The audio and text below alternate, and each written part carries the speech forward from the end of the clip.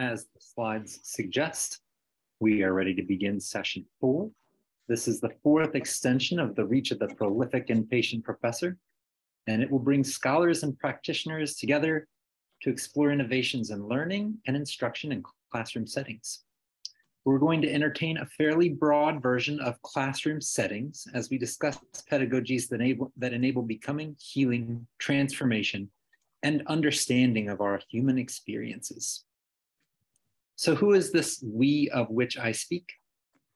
Well, I'm Jonthon Coulson, a doctoral student at Teachers College and a research fellow at Dr. Gordon's Institute for Urban and Minority Education. On his behalf, I facilitate a weekly seminar on assessment in the service of learning, about which I'll speak briefly. And as this conference informs and is informed by those themes and those conversations, hopefully we'll be able to move some of what we're talking about into the work that we're doing there and then onward into many vehicles for change. I will turn first to Dr. Eleanor Armour-Thomas, the chair of said seminar, who's published and edited several articles and books with the professor. Dr. Armour-Thomas holds a joint appointment as professor of educational psychology at Queens College, as well as at the graduate school and the University Center of the City University of New York. She will invite us into thinking about how learners learn. Following Dr. Armour-Thomas is Dr. Joaquín Noguera, who will invite us to consider a world in which education helps learners and us all to heal and transform by repurposing schools. Dr. Noguera is currently a fellow at UCSB's Center for Black Studies Research and derives examples illustrative of the professor's charge from his dissertation fieldwork at the Roses in Concrete Community School, among others. His invitation to imagine better worlds is right aligned with the presentation to follow, that of Dr. Luis Gomez, who will speak of Gordon's North Star, and in doing so, will draw a line from the work of the Gordon Commission almost a decade ago to what can be done to move from the realm of theory to impacting practice in classrooms. In addition to serving as professor of education at UCLA and as a senior fellow of networked improvement science at the Carnegie Foundation, Dr. Gomez has the honor of being the loving critic most often cited by the professor when discussing where this work needs to go. Following Dr. Gomez's remarks, we'll go to Dr. Derek Mitchell, who serves as the CEO of Partners in School Innovation and has been working directly with schools from California to Maryland. He will speak to themes of resilience, accountability, and cognitive diversity in the professor's academic and professional work. Dr. Mitchell will then hand the proverbial mic to Dr. Eric Tucker, a co-founder of the Brooklyn Lab Charter School, as well as equitybydesign.org. A former ETS Gordon Fellow and a teacher in Chicago and Providence, Rhode Island, Dr. Tucker will speak of justice and history to round out our opening remarks. I hope you find the presentations riveting and also that you collaboratively share some notes and questions using the Google Doc that I'm about to share in the chat right now. You'll see in that Google Doc that there's a space to introduce yourself to one another and to us, and also to collaboratively co-construct some knowledge. Feel free to add your thoughts, quote folks that you think are especially provocative, and then to tab out and with indentation to comment on one another's posts. Finally, there's a section for questions, and the more succinctly they are stated, the more likely they are to be advanced to the speakers. I will get us started on our way with 3 questions that come up often. So if you don't mind moving to the next slide. In the seminar, we often discuss how assessments can inform and improve learning processes, or in other words, how rubber can meet the road. So for this session, I am hoping the panelists will speak to and our audience members will think about specifically the pragmatics of this idea. If we've talked in the theory in the past, and we'll probably talk about that still in this session as well, to the extent possible, we have a bunch of scholars and practitioners and scholar practitioners. I really hope that we can start to think about what this means in practical terms that teachers, students, parents, community members, and otherwise can make actionable today. And so much as that's true, moving from the conceptual to the practical, who are the audiences for this work? And from each of your various perspectives, who are you trying to bring this to? What changes are you trying to see, and who are your co-conspirators, your collaborators in that work? And finally, what must we learn or unlearn about the role of assessment? And that we can think about any other aspect of the teaching and learning dialectic, but what needs to be learned and unlearned? Next slide, if you don't mind. Will move us to 2 years worth of seminar transcripts, word clouded. I was in the habit of hand transcribing, so you'll perhaps see some typos that I regularly made in some shorthand. But for the most part, this should give you an idea of the constellation of ideas that we're exploring and help you to get oriented within it. Learning, assessment, big words, but some of the smaller words might be a particular impact or import because this is over 450 pages worth of transcription. In so much as that's true, I imagine that we'll move in any number of directions, but we have North Stars, we have some orientation, and we have some great speakers. So I will turn to the first of them, Dr. Eleanor Armour-Thomas. The mic is yours. Thank you. Thank you very much, Jonthon. Thank you. And thank you, fellow panelists, for being here to chat. And of course, we have the presence of the great professor, which gives me a little nervousness in what I'm about to say, because he's there to correct me or give me some, I don't know what, when we are done. But anyway, welcome, Professor. But before I begin, I would like to thank the faculty, the staff of UCLA and UCSB for organizing this great conference.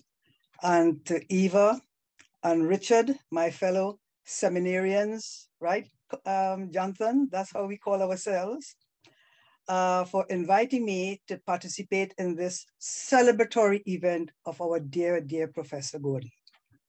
Like so many of us here, it has been a privilege, an honor to work with him, to debate his conceptual ideas, one of which is my topic for today, in pursuit of intellective competence. And for those who may want to know more about this concept, simply read his tomes about pedagogical imaginations. It's quite a treat.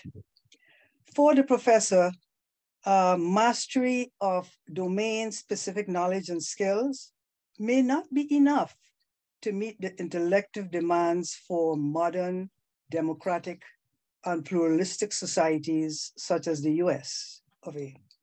In fact, he has argued that the goal of education is less about what learners are expected to know and to do in any given academic domain or discipline of interest, but more about the cultivation of their intellective competence, which he describes as learners' awareness and use of their affective, their cognitive, their metacognitive, and situative mental processes to solve novel and common problems.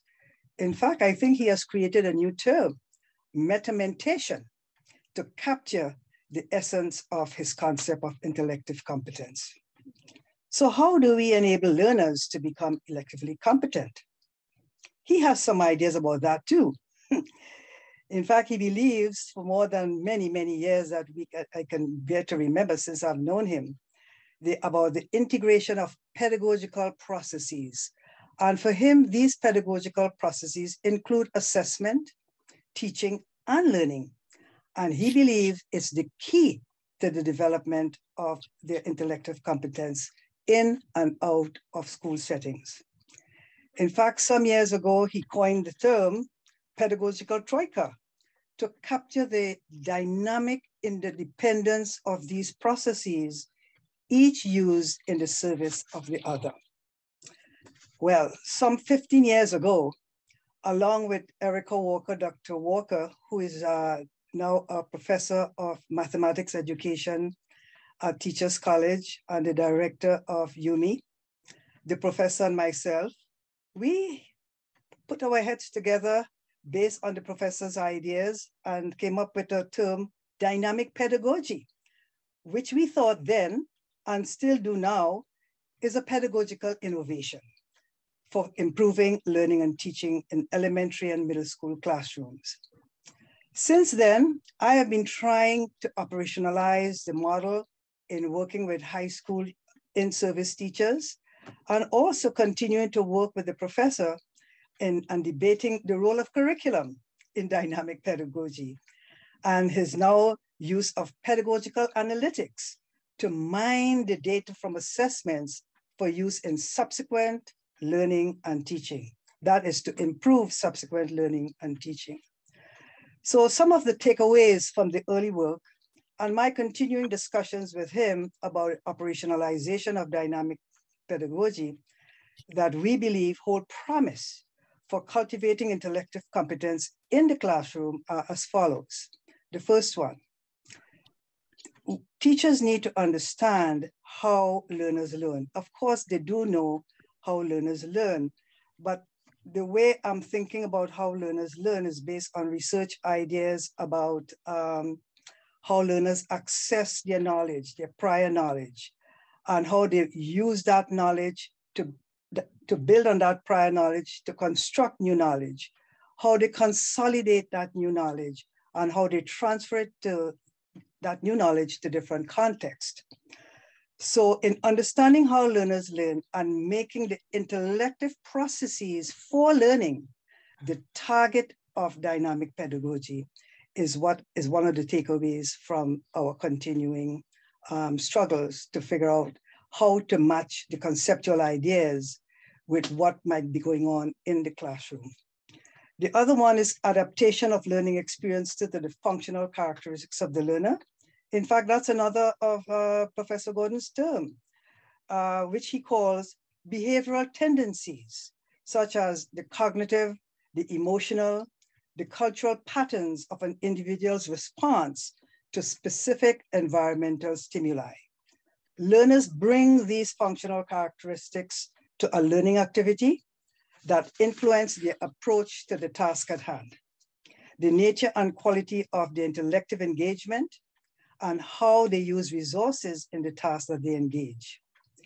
In the classroom, the teacher has to be mindful of these functional characteristics when they design and use instructional, curriculum, and assessment tasks to engage learners in activities, and always in mind with the goal of enabling them to bring to full bloom their intellective potential. The third one, personalizing teaching learning transactions, that has more to do with the casting of academic learning in the context of the individualization of the relationship between the learner and the teacher, or the learner and capable peers, or the learner and any significant other, whoever that may be in the classroom or outside the classroom. And we believe that when learners engage consistently in personalized learning experiences, they do develop agency and autonomy in their learning that contributes to the development of intellective competence. The other one, next slide, please. Yeah, there are three of them. The sufficiency of human and materials. That's, again, another of the professor's ideas. In a little book he wrote many years, well, not so many years ago, I think it was in 1999, about education and justice. He talked a lot about the difference between equity and equality. And two of the concepts for him in equity is the sufficiency and the adequacy of human and material resources that need to be in play if we are to enable youngsters to develop their intellective potential. So successful implementation, another takeaway for dynamic pedagogy, will be a need for enough competent teachers who know when and how to use diagnostic, appraisal, analytical functions of assessment to ascertain learners' strengths and needs and interests. When and how to use instructional scaffolding and feedback strategies, how to make decisions about sequencing tasks at the difficulty level of those tasks. Multiple ways of becoming intellectually competent. Well, I'll briefly say diversity in functional characteristics, the perspectives, attributions they bring to the learning activity, the pluralistic demands of our society in which learners live, the differential opportunities to learn for some learners will necessitate multiple pathways for them to become intellectually competent. And finally, the last one, a few years ago, Dr. William Penrose used the term infrastructuring to describe the practices in schools and districts that provide supports that aim to sustain innovations in classroom. For dynamic pedagogy, such practices will include site-based professional development for teachers in the use of instructional curriculum and assessment materials, how to conduct educative assessment that specifically inform learning, data management systems for tracking and management of each learner's progress in learning. And finally, for learners, such practice will include supplementary opportunities for them to engage in teaching and learning experiences that foster agency and autonomy in their own learning. Thank you very much. I think I tried to stay within the time limits, which is very hard. Thank you, thank you. And thank you, Professor. I hope you give me more than a C+.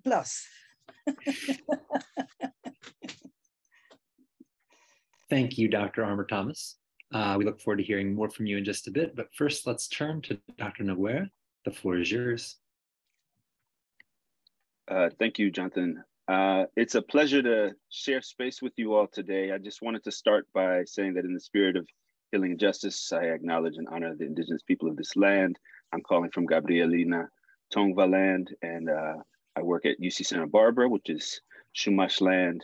I also want to offer respect to those who were brought to this land to work this land against their will, and respect to ancestors, elders, and our relatives and relations past and present and emerging, and recognize our obligations to those communities. It is really a pleasure to be able to join this group, to be able to contribute alongside friends, mentors, people I admire, and to be able to contribute to the discourse that honors the legacy of Dr. Edmund Gordon. Dr. Gordon, I know you don't know me, but you offered my father his first academic job. And so I have known about you for a very long time. Wow. It's a pleasure to share space, virtual space with you here. In a talk that Dr. Gordon gave back in February of 2020, he stated that school is important, but it is not the end of education, nor is it the beginning. And in that conversation, he was speaking about the fact that children learn first from the adults in their lives and in their homes, and that learning is relational, it is emotional, and it is to some degree political, right? We learn more than we can fully account for at home. And we come to school with that knowledge and culture and those gifts. And education, true education can embrace that, but schooling often, unfortunately, does not. I'm not sure, Dr. Gordon, if you wanted to say something. You look like you wanted to say something just now. No. You're on mute.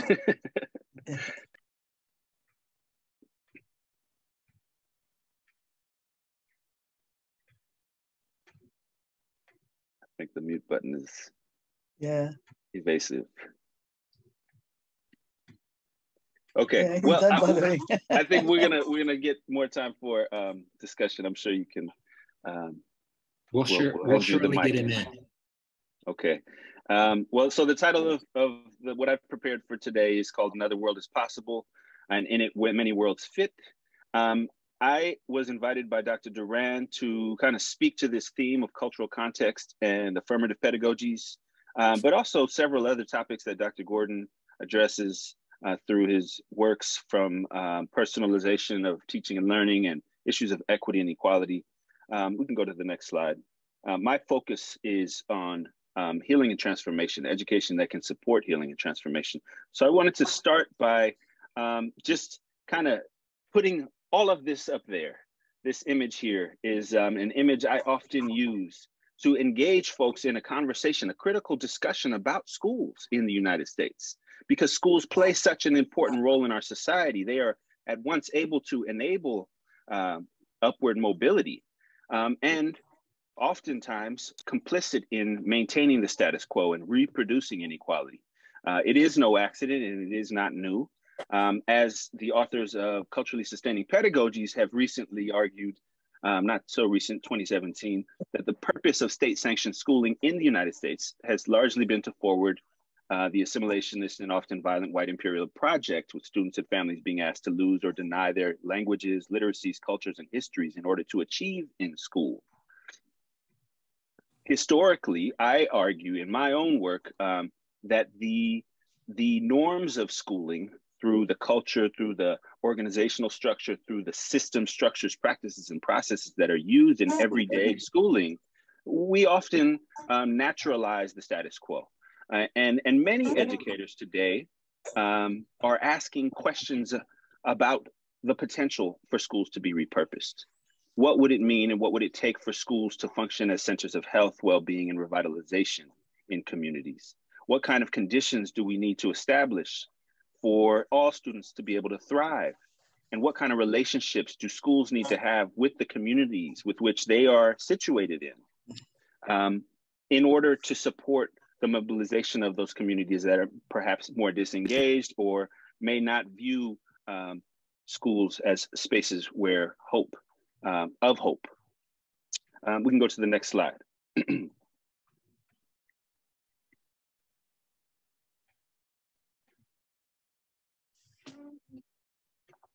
Can we go to the next slide? Yeah, okay. So part of what I wanted to share today are 4 different examples of studies that I've been a part of, 3 of which I'm leading, one that I was able to support, that attempt to repurpose schools and forward either culturally sustaining or healing centered or simply community responsive models of education. So the first is an example of tribal and nationhood mobilization through Indigenous language immersion programs. Indigenous language immersion schooling is an innovative approach in which most or all instruction occurs in the Indigenous language, with a strong culture-based curriculum, with the goal of promoting language revitalization, academic holistic well-being, and cultural identity and continuance. ILI is a form of sustainable self-determination. It is a form of reclamation as well, because the revitalization of language and culture that have been endangered through settler colonialism and schooling is central to fostering holistic well-being, cultural identity and continuance, and is, by those who are practicing it, a form of decolonizing education towards Indigenous nation building. Next is an example of a district that I'm working with right here in the Bay Area. This is the San Mateo Foster City School District, that recognized it had a gaping wound in their community. Nearly a decade ago, they closed one of the schools in a working class and predominantly community of color, and largely as a result of an unresolved achievement gap.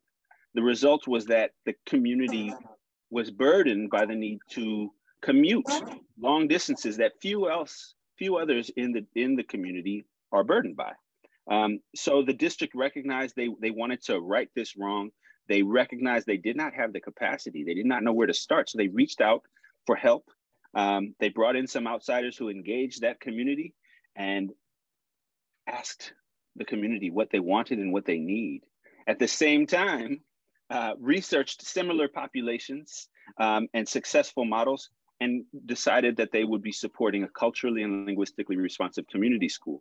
They recognized they also needed wraparound services to account for the inequity in the community that was not experienced in other parts of the district. That has now led to a parent-driven school design project, as well as district-wide equity evaluation and assessment in order to inform strategic planning for development and improvement. The next example is a community-driven effort called the Roses and Concrete Community School. This was the site of my dissertation study. This was a school that was born out of East Oakland in response to a community's demand for self-determination in education. And what followed was not only the creation of a culturally sustaining, healing-centered, community-responsive educational space that served predominantly Black and Latinx students, but also a rich program that was based on ethnic studies, Spanish, English dual immersion, one of the few that is serving a half Black population in a dual immersion setting. And although the school is no longer in operations, hundreds of students and families experienced the benefits of a space that was designed in their image to a large degree.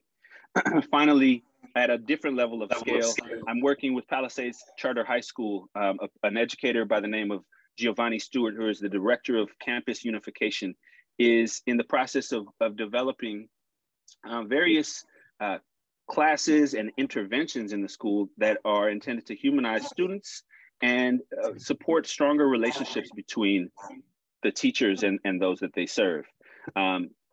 He is drawing from ethnic studies, restorative practices, and ultimately teaching students how to conduct their own research, targeting Black students who then are shifting their gaze, the gaze of educators, and kind of re-establishing a new dynamic in terms of knowledge construction, the student's relationship with knowledge construction.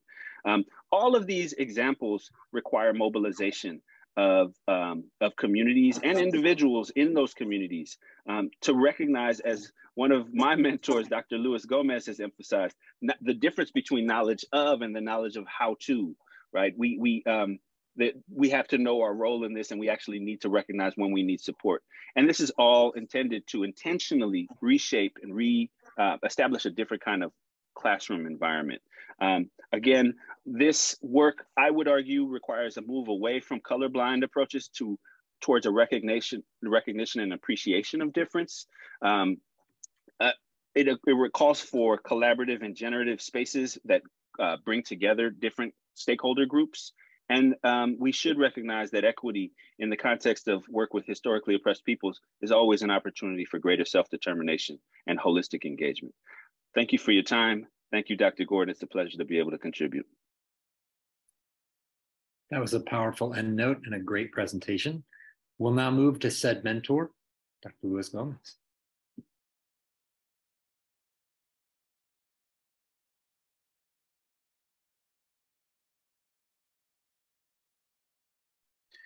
Who I will ask here on mute. There we go. It has to happen at least once, and I apologize for it. I am happy to be here with you all, and it's a great pleasure to spend a little bit of time talking about the impact of Professor Gordon's ideas on me, and to sort of to honor to honor your intellectual power just for a moment.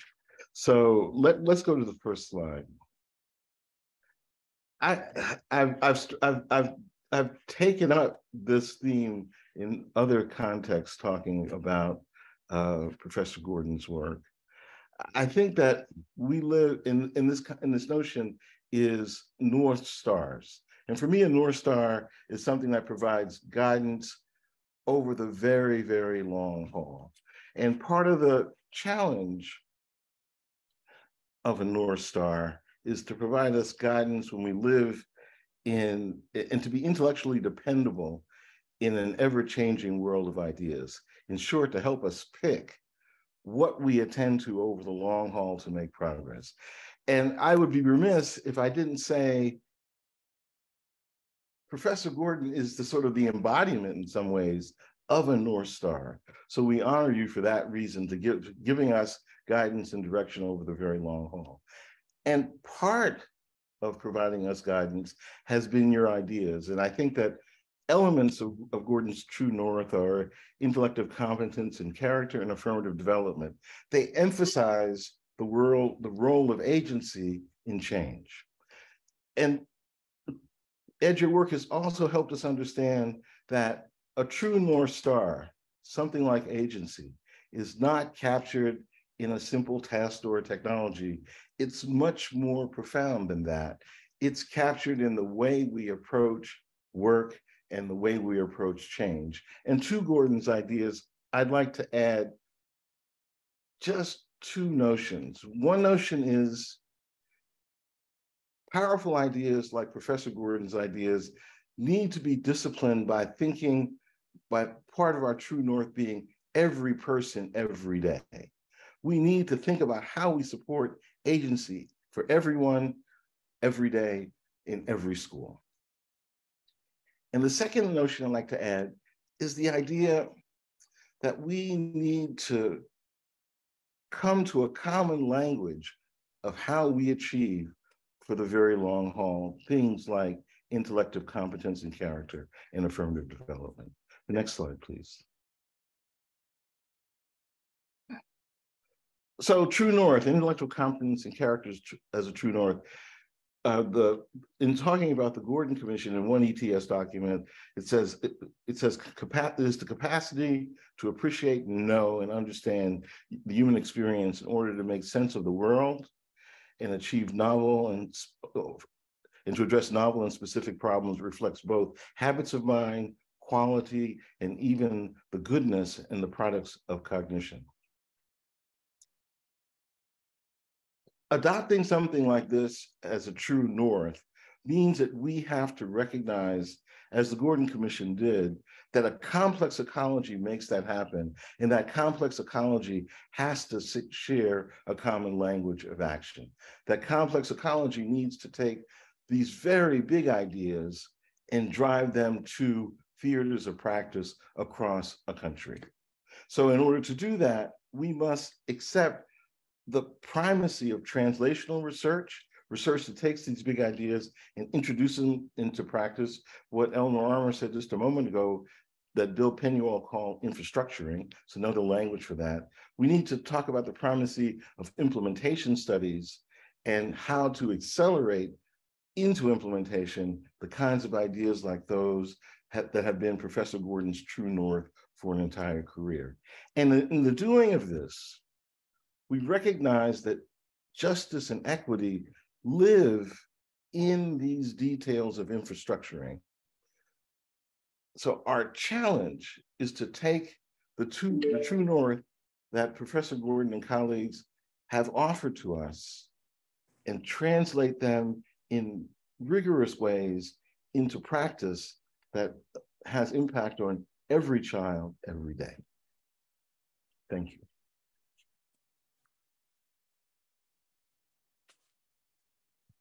Thank you, Dr. Gomez. We will move now to Dr. Derek Mitchell. The floor is yours. I'm amazed and somewhat humbled by the brilliance with which you organized these sessions, because Dr. Gomez ended right at the exact spot that, that my work really begins and starts to reflect. Dr. Gordon, you may not remember this, but there was a time in the 90s in my career where I was deciding whether to go with the EDD approach or the PhD approach. And my advisor, Dr. Eva Baker, said to me, before you decide, you need to meet my friend Ed. And so she introduced us and we had a long conversation. And at the crux of the discussion and the decision for me was the importance of implementation on the ground, the importance of practice to me. And I had seen and read so many of the great thinkers who frankly eschewed practice. They were really about the ideas and not the people who are going to be responsible for actually implementing them. And you helped me understand that's not a dialectic, right? That there's no need for or expectation around making any kind of choice, because the work is the work.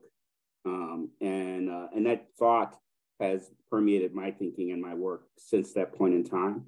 And so I appreciate you for that nugget of wisdom and for all the other 101 ways that your work has informed the work that we do at Partners in School Innovation. Next slide, please. In trying to understand and articulate clearly in just 5 minutes the many ways that we've integrated some of the brilliant thinking that Dr. Gordon has shared with the world. It was a difficult task, and I decided to actually tackle it in what I think are the most critical and reflective ways for now, where we are in education.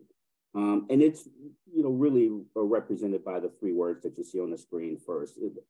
Dr. Gordon was having and writing brilliantly and deeply about resilience as far back as, the 70s and 80s.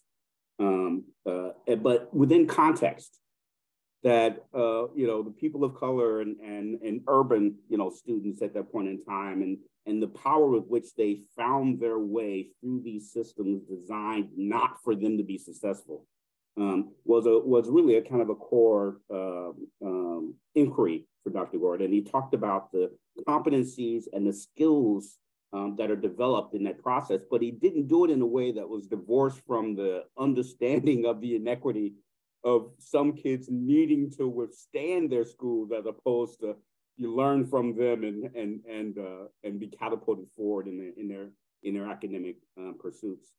And so this idea of building the competencies and skills that allow folks to overcome barriers and challenges is a core of what we do in our work at Partners.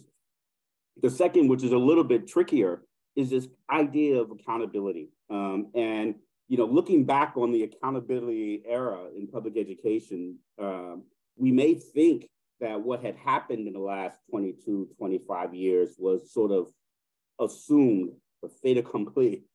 But when you look back at Dr. Gordon's readings, you'll find that he, among a small group of others, were cautioning policymakers and decision makers all the way through that accountability has to be deeply personal responsibility. And that using data in ways that demean, demoralize, and dismiss the work of teachers and leaders was not going to get us where we needed to go. We needed data to inform them, not to deform them. In fact, I think that was a phrase that was used in one of his speeches about the fact. And so the work that Partners does to help teachers and leaders make local meaning of the contextual data that allows them to better understand the needs of students and how diverse those needs are, and then develop programming and supports to meet those needs on the ground is a key component of what we do every day. And this last idea of cognitive diversity, the idea that not all students are going to learn linearly, they're not all going to connect authentically with every teacher, that the educational enterprise is too varied, too diverse to expect a mathematical computation that would produce the outcomes that we're looking for. That instead we needed schools to be far more adaptive and responsive, resources to be far more diverse, and that the frame for teaching and leading needs to be about listening. Listening to families, listening to students, and unearthing the brilliance that's already there. And you may recognize this language as asset-based thinking. So it's been popularized now, but Dr. Gordon was having those conversations, really decades ago. So next slide, please. So these three core competencies or ideas are embedded in the approach that we use every day. We're supporting 67 schools in 4 states right now. And that work of how does this work make teachers and leaders better able to meet the needs of diverse populations of students every day in a way that's affirming, that's respectful, and that opens their minds to their own possibilities as agents of change to produce the work we need to do is core to the Partners approach. This idea of improvement science, not as an intellectual exercise of a series of steps, that folks take that are going to magically produce outcomes, but instead of a series of conversations and relationships that increase in their richness as we learn more about what one another needs to be our best selves, is the core of the work that we do. And so Dr. Gordon, next slide, please. I also wanted you to know that, we have this army of change agents who have taken these ideas to heart and are driving change every day, so that this extraordinarily rich, panoply of expertise that you've contributed to the field is actually being gobbled up by families and kids and teachers and leaders across the country in digestible ways that are respectful for their difference, and helping them make some decisions about the kind of world we all want to inhabit going forward. So thank you for everything that you do and have done. And I appreciate this time to share our thinking. Time well spent. Thank you very much for your work and for this presentation. We're going to come back to all these. We got some themes percolating now. First, let's move to Dr. Eric Tucker. The mic is yours.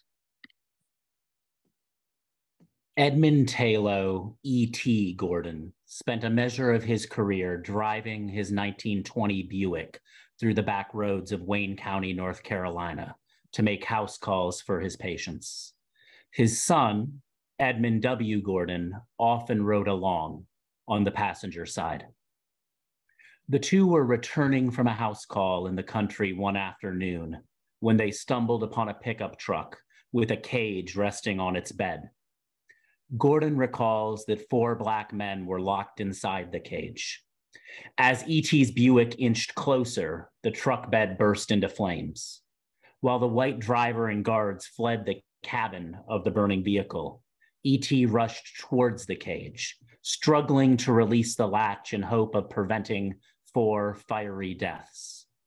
The metal seared E.T.'s hands, but the door eventually swung open and the men escaped with his assistance. The guards, who would have let all 4 men burn alive, shot one of the prisoners as he scrambled to safety. E.T. shielded the other 3 and then tended their burns. 3 men lived that day, and 1 country doctor exceeded his responsibility to do no harm. This paper draws on 200 plus hours of transcribed interviews and tens of thousands of pages of archival records as a part of our Gordon Legacy biography project. Today, I argue that those that poured support and love into Professor Edmund W. Gordon and those he has poured into help us understand meaningful aspects of what it takes to support humans to learn and thrive. We are hearing important stories over this 2 days about Gordon's ties to W.E.B. Du Bois, Doxy Wilkerson, Elsa Hauserman, Charles White, and others. To complement, but not supplant these, I'm selecting a handful of the dozens of vignettes in the biography we're preparing. Gordon's family lore begins with Jack. Born John Howland around 1806, he fled slavery when he was a young man, escaping across intercoastal plains and marshes under cover of night, seeking refuge on and around the Outer Banks of North Carolina. In 1840, Jack married Eliza, a Black and Native American woman from the Atlantic coast. The couple gave her surname, Ellison, to each of their children like a protective charm. Her name, they prayed, might prevent bounty hunters from kidnapping their children, invoking the Fugitive Slave Act and returning them as chattel to the Howlands. But that didn't stop their son, Frank Ellison, from thriving. Growing up in the immediate aftermath of the Civil War, aided by Reconstruction, Frank achieved success. He courted and wed Rosa Ellison, the former yard child of William Pickett, a general in the Confederate Army. Working as a boat pilot along the coast, Captain Frank delivered passengers and freight between the mainland and barrier island communities. As the fleet he owned grew, he earned contracts to deliver U.S. mail and won a seat on the town council of Beaufort, North Carolina. Frank and Rosa were blessed with 4 sons and 2 daughters. One of these daughters, Maybelle Lorraine Edison, gave birth to Edmund Wyatt Gordon in June of 1921, within days of the Tulsa, Oklahoma massacres. On his dad's side, Robert Gordon Sr. was born in Jamaica and educated in Scotland, before returning as an ordained Presbyterian minister. When E.T. and his brother Robert completed sixth form exams at the end of secondary school, their father sent them to Shaw University in Raleigh. Upon graduation from medical school in 1909, E.T. moved to Goldsboro and set up an office. By 1918, the Spanish flu hit with deadly force.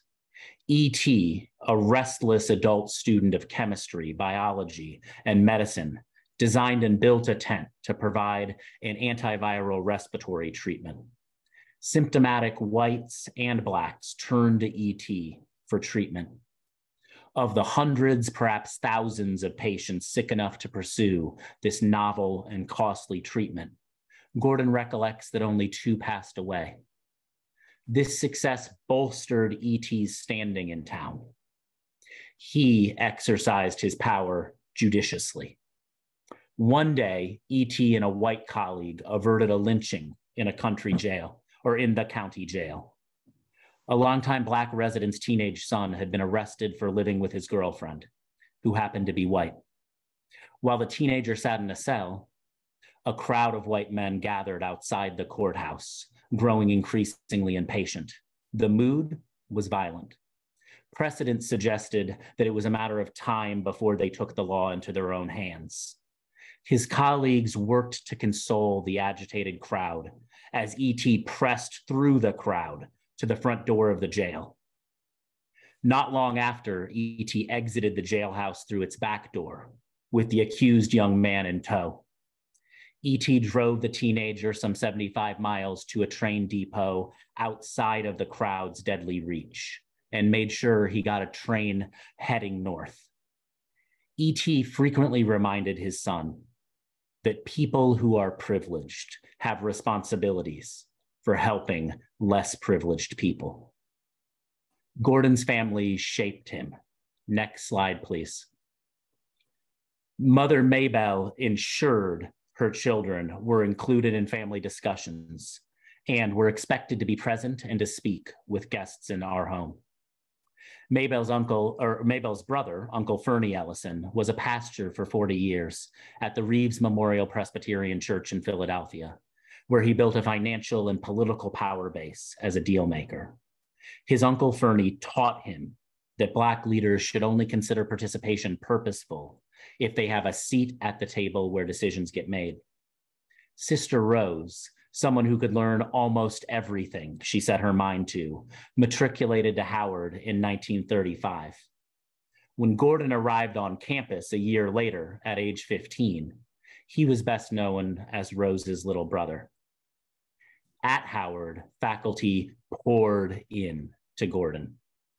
Professor Elaine Locke insisted that Rose's little brother, upon his return from academic suspension, come to his office at least 1 hour a week so that he could teach him how to be a student. Locke gave Gordon a book on how to read academic text, provided feedback on draft papers, and monitored progress on assignments. Gordon assisted the team of litigators Charles Houston was amassing at Howard Law, including Thurgood Marshall. Victories culminated in Brown v. Board. Gordon's later work with James Coleman and the Harvard Seminar advanced notions of meaningful, equal educational opportunity that emphasize quality, sufficiency, and appropriateness. Gordon resonated with his professor Howard Thurman's search for a common destiny, his charge that we ask not what the world needs, ask what makes you come alive, then go do it, because what the world needs is people who have come alive. Susan Gitt Gordon, his wife and partner for 70 years before her physical passing, had a full career as a professor of pediatrics and a long tenure as an activist and public intellectual. With her husband, she raised 4 children, whom they both consider to be their most important contributions to society.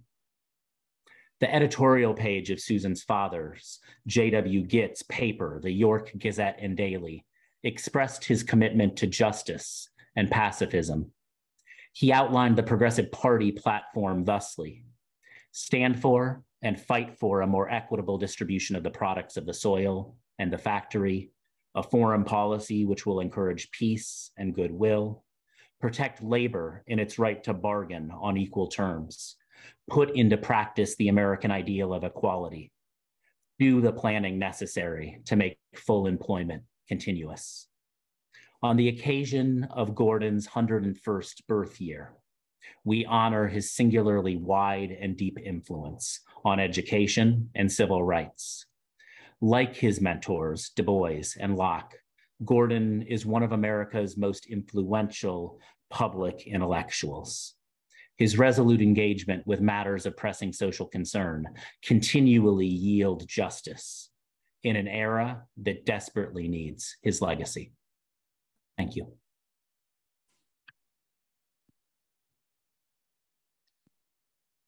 Just going to let some silence ride on that. Wow, those vignettes were hidden. Thank you very much, Dr. Tucker. Thank you to all of the panelists.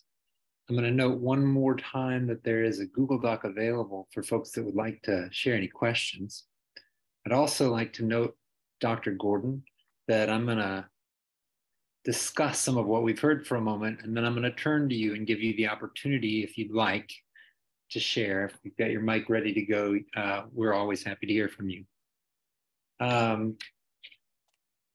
was a powerful set of discussions and interwoven. I heard Dr. Armour-Thomas and Dr. Gomez both talking about intellective competence and this idea of infrastructuring. I think we could talk a little bit about what that means in pragmatic steps. Dr. Gomez also was talking about a true north and cited his mentees' ideas about next steps at being at many levels. I want to cite Dr. Noguera's phrase that is going to be some learning that happens both relationally and emotionally. It tinges political. And I think thinking about that second question that I posed about the various actors, co-conspirators, possible agitators and obstacles is something that really needs to be discussed in the midst of all this. If we're going to enable social mobility, we've also got to think about how historically education has tracked and domained human growth, for some of us more than others, and how we kick some of those obstacles out of the way so that we can really recognize the fullness of opportunity of our species. Dr. Mitchell talked about that diversity of cognition, about this diversity of human excellences. In fact, our excellences are as diverse as we are, but that comes to the importance of practice. I felt that was a really important note, that being in the realm of theory, we can sometimes standardize, and the standardizing and the generalizing often does center privilege, and that doesn't tend to play out in the dimensions and directions that we're hoping to talk about. And in so much as that we can kind of get to one of the statements that hit hardest for me, accountability has to be deeply personal. We need to be looking at what we're doing with assessments, what we're doing with the measurement of teachers, what we're doing with community leaders, and think about whether that does inform or deform, whether it is informed by or is deformed by those relationships. One of the notes that kind of came up was this revitalization and reclamation note in Dr. Noguera's statement, just how much our local leaders in control of the processes, in control of the materials being used in their schools, in control of the data and the conversations about data. In a recent conversation that I was having, we were talking about that form that comes from a standardized test in which there's a band and there's an area with a number and some categories. And my friend who I went to high school with was looking at his daughter's form and had no idea what the categories or the numbers on it meant or what to do with it. And so much as one of the questions that I posed to us was about how assessment is informing teaching and learning. I invite us into thinking about the pragmatics of the documents being served to communities and exactly how that is supposed to lead to progressive change between parents, school leaders, and other community figures. I think it was kind of perfect that Dr. Tucker then came in with a number of vignettes to think about what this means pragmatically. A lot of the learning that we have doesn't happen in a classroom. It happens when we look to the leaders in our communities and see the hardships they've come through, the sacrifices they've made, the people they've looked to for inspiration, and the people that they've inspired. And so all of those anecdotes, I think, bring us to thinking about what education can be that is our true north. Dr. Gordon's life, Dr. Gordon himself is a true north, as Dr. Gomez said. And in so much as that is true, that idea of a true north and that critique of some of the work that's happened so far as being a little bit more conceptual leaning. I'll just open it up first to any of the panelists that would like to think together with us out loud about what are the pragmatic next steps in the direction of true north.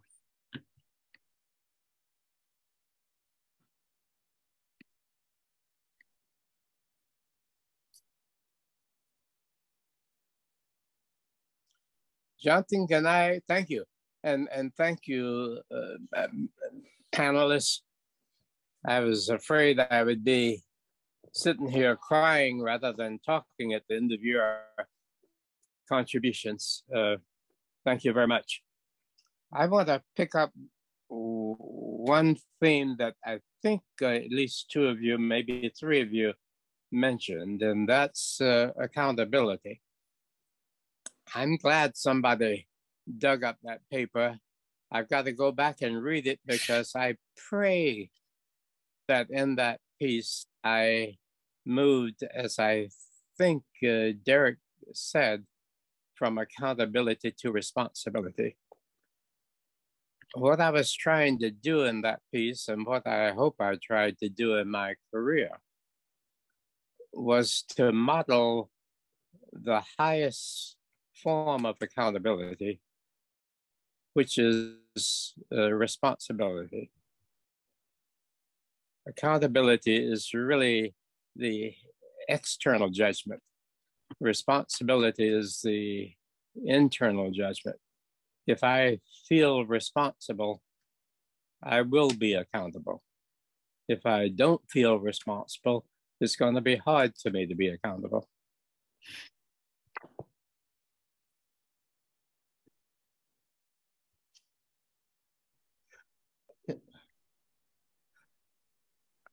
Can I follow up? Of course you can, and thank you, Dr. Gordon, for those thoughts. Take it away, Dr. Gomez. I want to follow up. I mean, I think that what you just said, it makes, especially about the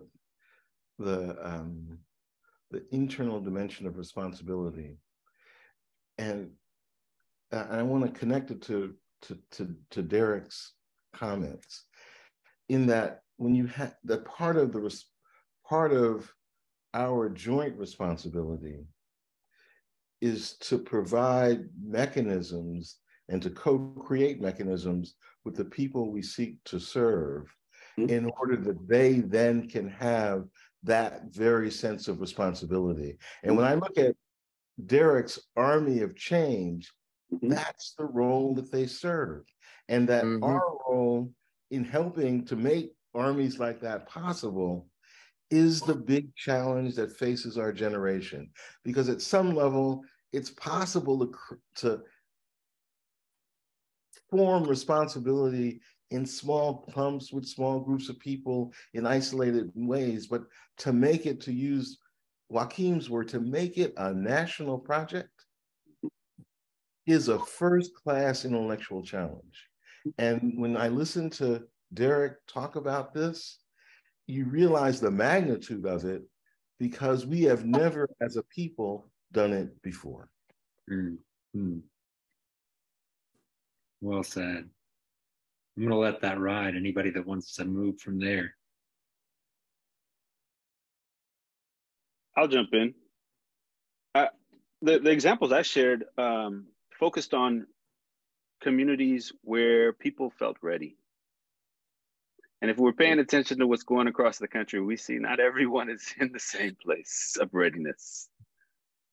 And I think there's something to that, to recognizing willingness and readiness, even if the internal organizational alignment with those visions for change are not there yet, as Dr. Gomez was speaking about. That need is the key to the equity and justice, right?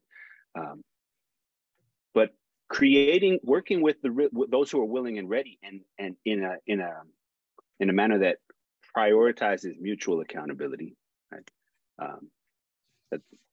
It's not just something that's happening to other people. It's something that we're also living, as Dr. Gordon has been emphasizing, right? But that we're intentional about creating generative spaces and allowing those different stakeholders to come together to build what can't be built alone. I think that's a big part of this work. You touched on the theme of transactionality. Actually, I'm going to you, Dr. Armour-Thomas, about personalizing those transactions. I was hoping you'd speak to it, and you're ready to. Let's hear. Yes, Dr. Noguera, I really love what you just said. The coming together, and Dr. Mitchell, you did too. And to have that change, that set of change agents, that is so remarkable. I would love to take a picture of that, to know that what could be possible when everyone come together with a principle of equity permeating their work, equity for all, justice for all, not only having it as an aspirational concept, but a livable one. And how do you live equity? How do you live justice, if not in collaboration with other like-minded folks like you? And with that, so many possibilities manifest themselves. So many opportunities will manifest themselves toward moving toward the true north, as Dr. Gomez has said. Wonderful, thank you. One of the reasons that it's a powerful moment to honor Professor Gordon's legacy is that we're in a deeply broken moment and dynamic as a country right now. And looking back to the rich, resources that Professor Gordon has built for us, the tools that he's created, just matters. So as one example, in 1991, he published a report, One Nation, Many Peoples, for New York State's Board of Regents, that was a declaration of cultural interdependence, the way that he threaded the needle on how we might build common ground and shared language around culturally responsive and sustaining practices 30 years ago is worth going back and studying on this topic of accountability and responsibility. In 1986, on behalf of New York City's chancellor's commission on minimum standards that he chaired, he wrote a report, Foundations of Academic Excellence, that both established system-wide floors for schools and subgroups, but also provided a very rich conception of how standards, responsibility, accountability interact in a world that respects the dignity of young people, the professionalism of educators, the aspiration of families. There's a paper by Linda Darling Hammond that she drew on in her remarks yesterday that I think she first prepared in '91, called Accountability, Responsibility, and Standards. And she closes with this quote from Professor Gordon after reflecting on his work on minimum standards, where she says, she quotes Professor Gordon as saying, "Of course, the title of scholar, intellectual, doctor, or professor does not make a person responsible for the state of humanity. However, it does entail the responsibility to provide the conceptual leadership which enables society to engage in self-corrective action." We're at a moment where there's an opportunity not just to honor the legacy of the Gordon Commission and the importance that the kind of reimagining assessment, the important lever that might play, but also I think to tackle accountability and the deeply dysfunctional things we've been doing as a society over the last 20, 30 years, and the moment we're at, where on the one hand, the center isn't holding, and we've retreated, to various sides. But there's a possibility of building on Professor Gordon's legacy of building and finding and generating common ground that is inspiring enough to draw us together to figure out, what do young people, teachers, school communities, families need from accountability, responsibility, and assessment. I would only add that an absolutely think the opportunity is really there. But I would add that young people have to be at the center of it for a lot of reasons. The most important for me right now is all of us are kind of implicated by the barriers and the structures that have produced the situation that we find ourselves in. And if you've had any conversations with young people, you realize they're not. They eschew all those structures. They don't trust them. They don't believe in them. And that opens the possibilities that we in this room can't see, but that is part of their lived truth, is, I think, the only way forward. They have to lead this work of bringing us all together, and we have to be willing to follow in this work. We tell teachers in our work that they are the most untapped resource for transformational change in our society. They outnumber police, firemen, social workers combined in any community. And they're in relationship with everyone who influences what kids know or are unable to do or should be. And because of that, they are inherently positioned to be agents of transformational change. And they should feel a connection to the history that Eric brought to the table, the social justice arc that education is actually on, and be empowered by that, as opposed to feeling, sort of implicated by it. I think understanding the needs of our kids and putting their voices central in our improvement work is going to be the way forward. Their needs, their capabilities, their aspirations. It's just wonderful to see a generation getting free. And in so much as that we can look to them for leadership, it's a new kind of challenge for all of us. It's interesting to look forward. It's also interesting to look back. Dr. Tucker was kind of talking about some of the strong headwinds we face. We've come from a Brown decision that's being re-envisioned to Supreme Court cases that are openly considering whether race should be a factor in any decision that we make in America. Certainly in terms of educational attainment and even access, that's really, really important.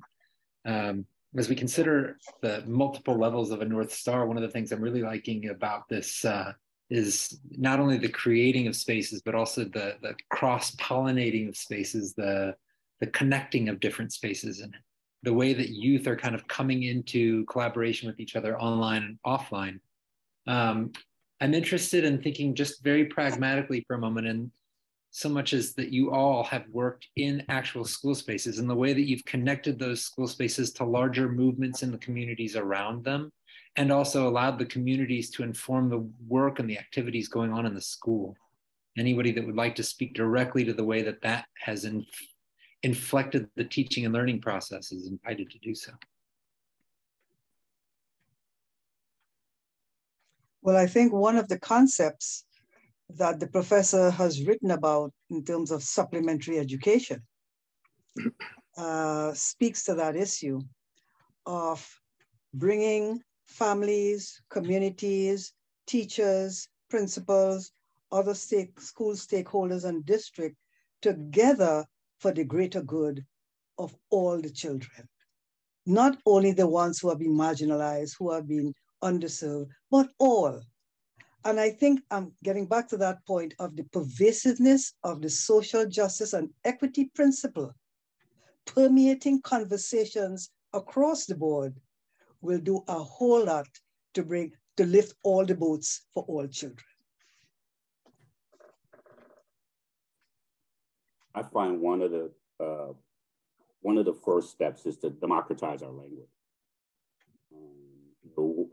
Those of us who spend so much time in academia tend to kind of speak in ways only the rest of us can readily sort of pick up and understand, and that produces an inauthentic barrier between research and practice.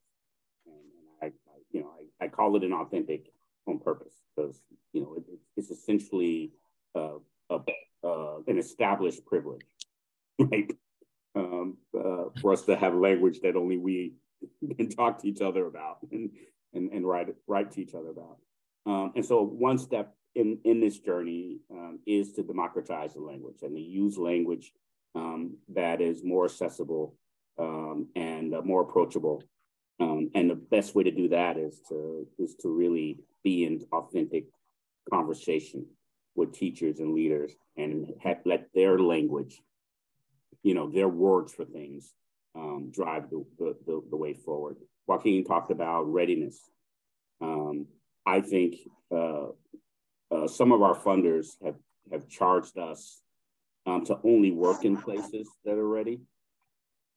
And that to me is another example of reinforcing privilege. Whereas what Dr. Noguera's work is really about, building folks' place to a space of readiness and owning our responsibility of reacting to their readiness when they bring forward demands for change and new ideas for how schools should be organized. To work in a way that considers that asset a powerful and thoughtful thing and not a disruptive and problematic thing. So I agree with the power of democratizing language. And I want to add that I think that in addition to using the language that everyone uses, we should figure out ways to bring, again, the people we seek to serve into the precision of language. Because one of the reasons that academic language has survived for as long as it has is that when it comes to problems, it's precise. And precise problems vex people every day. And in order to solve them, we have to get precise about what the vexing agents are. So yes, we should use the language that everyone uses, but we should also bring people that we seek to serve into the life of precision, because precision will help us make progress on all the things that we are talking about in this call. I guess I'd also add that the examples that I shared of folks mobilizing and attempting to take action in response to something that was seen as a problem were often motivated by agreement that there was a problem. And in coming together to address that common issue that was problematic, common language was developed and formed and became useful. And as, again, Dr. Gomez is pointing out, not only is a common language developed, but people's knowledge, their capacity, right? The skill and knowledge in relation to the issue has the potential to grow. People can go from knowledge of to more of the knowledge of how to, right? Some of the examples that I shared were community driven. Some are tribal. Some are individuals who are being supported by leaders to use their agency and engage others. But in each of these, there was a degree of leadership that supported and enabled, that was willing to listen, right? For that mutual accountability to be experienced or to be prioritized, there had to be somebody who normally has the power to do it the way they want to do it, to say, okay, I don't think I know enough, or me doing it alone may not be effective enough. I need to bring others to the table. And there's so much that Dr. Gordon has written in relation to the social capital and cultural capital and what's possible, what can be generated when we bring those different stakeholder groups together and focus on a common challenge. I think that's also kind of relevant to the alignment, the how-to of it all. And we don't have the answers alone again. It's through solidarity, through having a common focus and and developing common language that we can start to make progress on some of these issues that have been around for a very long time. And I would add that the Gordon Commission itself was a really interesting exercise in building common language among diverse professionals. I mean, as Joaquín knows, this is a hard problem. And it has, it has lots and lots of rough edges that people have to be committed to smoothing. And the Gordon Commission was on the future of assessment, was a really amazing example of creating a common ecology out of isolated ones. It was quite interesting in that regard.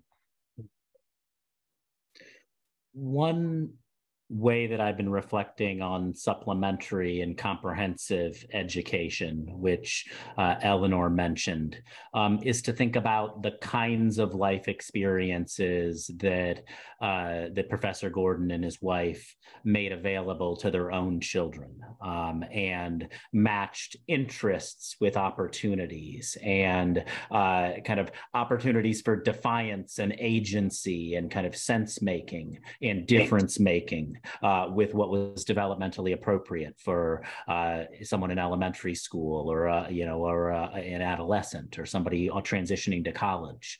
And I think back to a quote from an individual running a comprehensive education program from one of Professor Gordon's books. And the quote is, "What we are doing is a compilation of things that everybody knows we should be doing. What they, the visitors, take home, we hope, is the idea that we love our kids and will do whatever's necessary to get them to succeed. Stating the goal is just the first step. Getting there takes hard work, dedication, creativity, passion, intellectual rigor, and patience. But commitment is what fuels the process. And when I look at America, I have to question our commitment to our country's children. As any caring parent can tell you, there's no phase in a child's life where you can just step back and safely assume that they will be fine. From their first awkward attempt at walking to their stepping up to receive their college diploma, children stumble and fall. Sometimes they need to be helped up, and sometimes they need to learn how to struggle on their own. Caring parents are always vigilant, watching their children as they grow up and stepping in when necessary." That vision of responsibility is really different from the punitive, sorting, depriving of opportunity approach to accountability that we've taken as a country.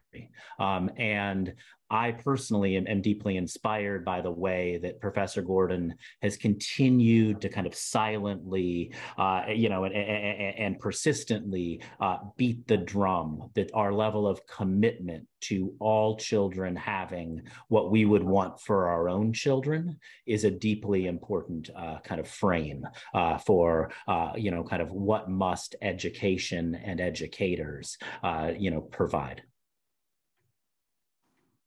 I want to move in a little bit of a critical direction with these last 10 minutes, if you don't mind. The session is focused on classroom settings, innovations in learning and instruction. The next session is going to move towards assessment's ability to integrate teaching and learning.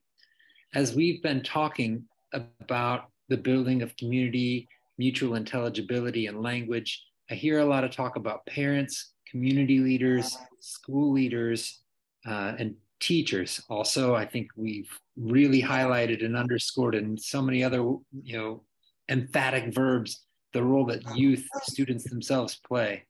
The testing community, test designers, folks that work in assessment houses, we haven't much talked about them, but I think that it's important to think about how we bridge the communities we're talking about with the communities that we haven't been talking about as much. I'm just wondering how folks feel about that and how we take steps in that direction, and whether it aligns with the North Star that we've identified earlier. So much of Dr. Gordon's work has been in engaging of those communities, and I think that it makes sense to continue to do it, but they don't always, in my personal view, seem to directly align.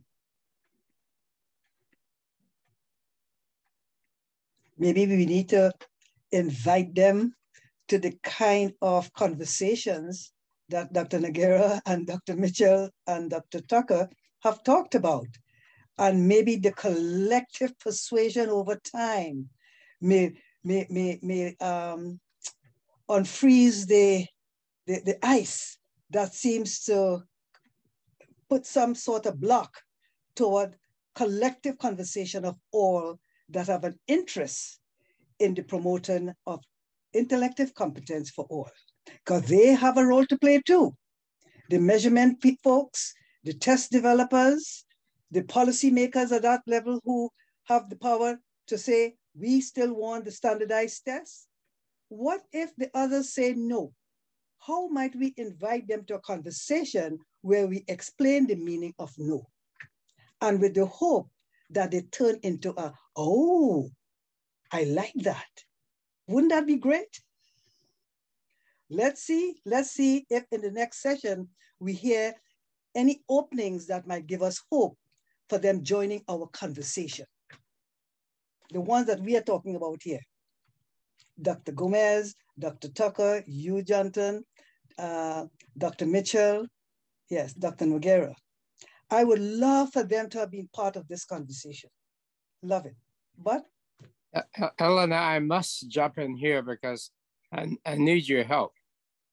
If you who follow me can do anything, why don't we try to help the measurement industry to recognize that they can do good, they can make money by doing good. What I'm currently, the hobby horse I'm riding now is that tests can measure, but they can also educate. Suppose there were a demand on the test industry that it become far more active in facilitating learning. Suppose we had learners expecting that from them, teachers asking for their help on it. And they discovered that, yeah, they could make $1 billion a year helping people learn, more so than measuring what they have or have not learned. wow.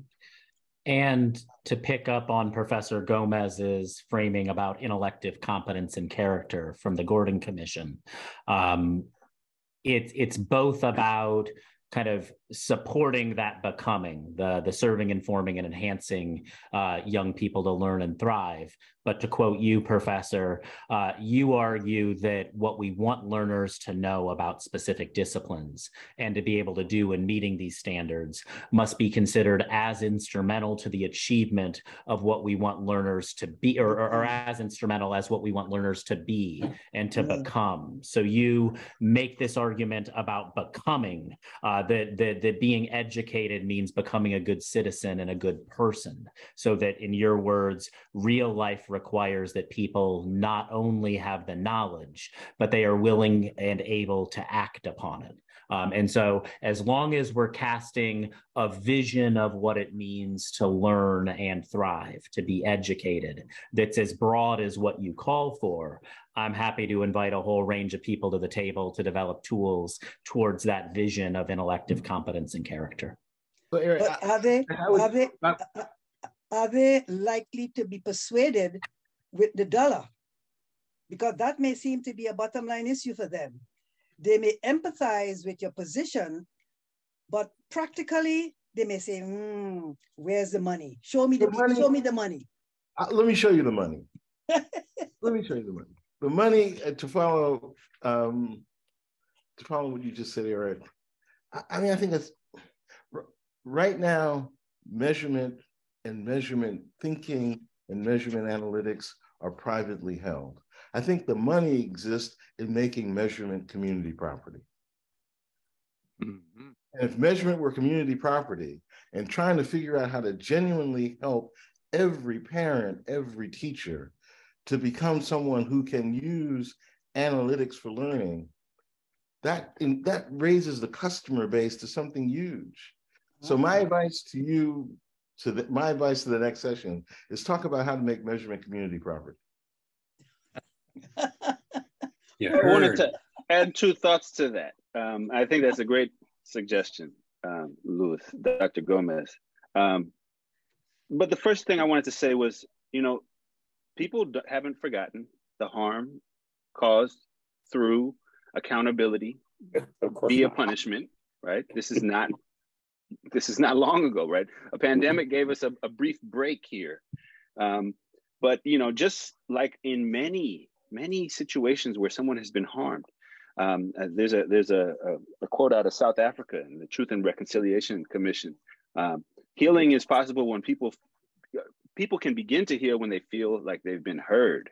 It would be powerful for the measuring community, those folks invested in this work to kind of own up to where we've been and publicly say, hey, we want some help with redoing this. The reality is assessments are really powerful tools, but they can be powerful weapons, and they have been. Yes. I also have just a quick quote from a school that I did a study at, an ethnographic case study of, where this exact topic came up. And this is an exchange with one of the founders that I had. They said that they were talking with one of the accountability groups for their school. And they said, they questioned them. They said, are reading scores evidence of student progress? And the people responded, yes, okay. He said, okay, well, is cultural identity evidence of student progress? And they said, no. He said, well, then we're done here. You don't have the authority to evaluate us because we're a community school. We have the right to self-determination and what progress is for our own children. And that includes me. I'm speaking to you as a parent whose child goes to this school. I'm telling you that I'm more interested in whether my children, my sons, have a strong cultural identity and the strength of their relationships with their peers. Mm-hmm. That's not going to show up on your test. Mm-hmm. I'm saying I don't care if my sons can read yet. I'm saying I care how they interact with people. And if they grow up to be good people, they will demand that they know how to read. You're talking to me as if you believe that these lagging indicators are leading indicators, but it's the other way around.